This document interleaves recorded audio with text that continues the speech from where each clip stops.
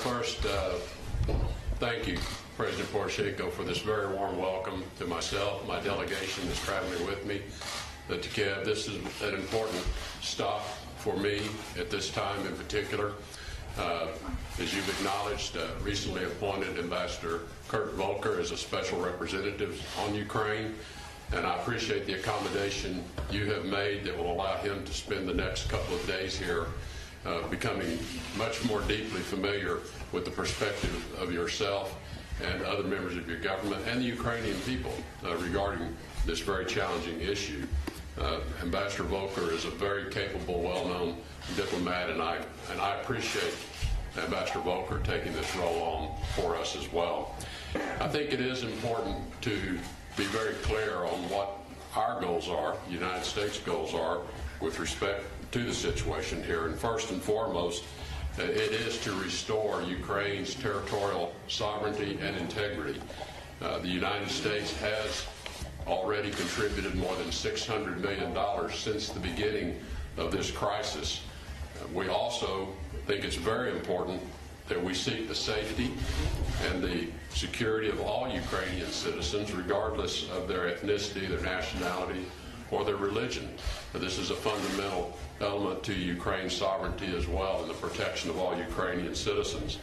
I think as long as the parties commit themselves to these goals, I'm confident that we can make progress.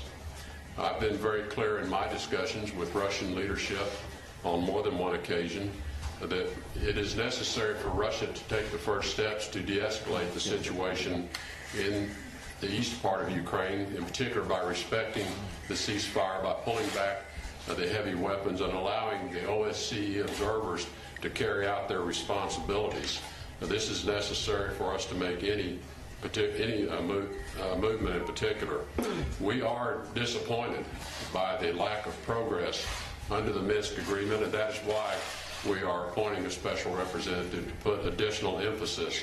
We will be coordinating carefully with the Normandy members as well, along with yourself and with the Russian Federation government, to see if we cannot make progress and make progress in a more prompt fashion as well.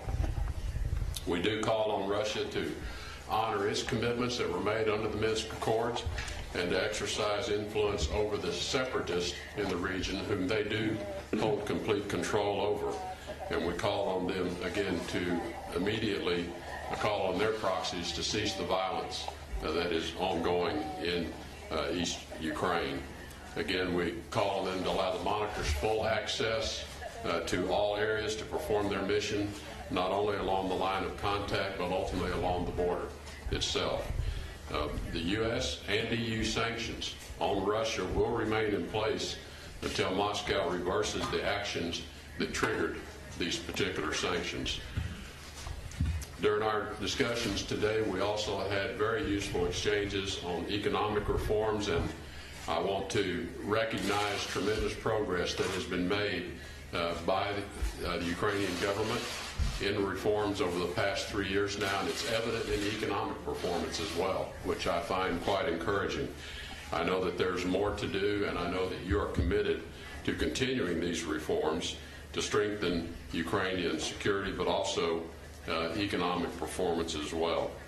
I know that Ukraine is committed to implementing the obligations to the IMF, including pension reform, land reform, privatization of state-owned enterprises, and improving corporate governance. And we spoke extensively about steps necessary to make Ukraine a very attractive destination for foreign direct investment. And I know you're committed to improving that situation. And we also discussed the importance of implementing the anti-corruption reforms, because that too is an important element of attracting foreign direct investment and more business activity, which will create more jobs for Ukrainian citizens and grow the economy. This includes the important work Ukraine's doing to reform the justice sector, Ukraine's commitment to selecting Supreme Court justices of the highest integrity and professionalism, and creating the anti-corruption court.